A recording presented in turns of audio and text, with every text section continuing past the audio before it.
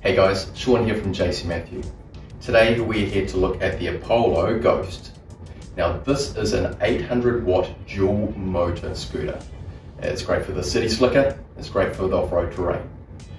You have a 52 volt, 18.2 amp battery in the scooter. It's going to go at a top speed of 54 kilometers per hour with a range of 60 kilometers. You've got finger throttle here.